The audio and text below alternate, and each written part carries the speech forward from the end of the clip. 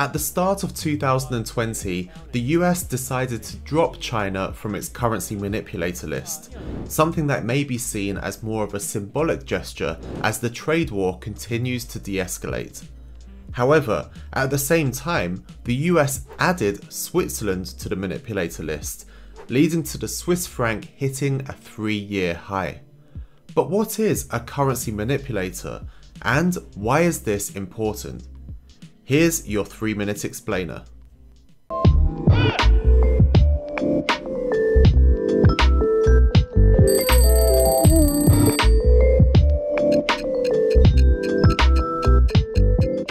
The term currency manipulator is a label the US Treasury gives to countries it sees as engaging in unfair currency activity with the intention of gaining some sort of trade advantage. In an ideal world, exchange rates will be set by the relative demand for those currencies. For example, if country A is selling a lot of products to other countries, it means other countries will want to buy the currency of country A to purchase those products with. With this increase in demand, it means the price of that currency will rise just like any other asset would.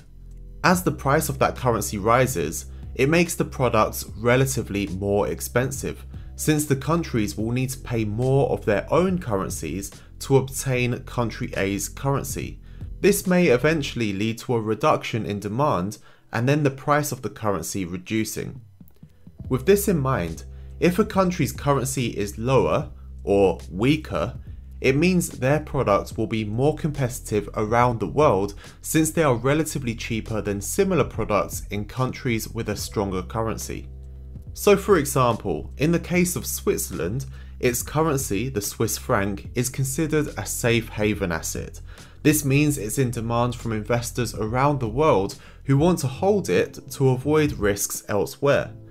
Due to this demand, it means Switzerland would have a strong currency, and this may mean its own products and services are less competitive around the world as they are more expensive compared to those of other countries.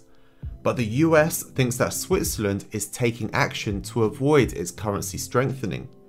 As I mentioned before, it should be that the exchange rates are self-correcting. When a currency strengthens, demand drops and the currency then weakens, and vice versa. However, sometimes governments or central banks may take matters into their own hands through currency manipulation to gain a competitive advantage. The main way a country would look to manipulate its currency is by selling its own currency and buying foreign currencies. By doing this, they can keep their own currency weak relative to the other currencies, as they would be manipulating the supply and demand balance of their own currency. This means countries that have a trade surplus, meaning they export more than they import, can benefit from that while manipulating their currency to make sure it doesn't strengthen and lead to the surplus reducing.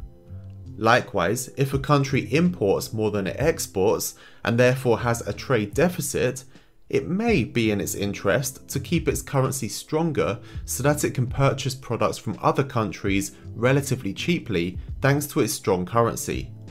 Although the buying and selling of the country's currency is the main way to manipulate it, there are also other methods that are a little less obvious and may manipulate the currency just as a byproduct, such as quantitative easing, which is when a central bank expands the money supply.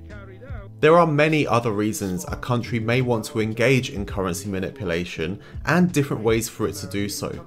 But since President Trump made the trade deficit a big theme during his first term in office, any countries engaging in manipulative activity that may impact that have been and will be under the spotlight. If you found this 3-minute explainer useful, hit the thumbs up button to let us know, and don't forget to subscribe to the channel so you don't miss out on the next ones. Thanks for watching.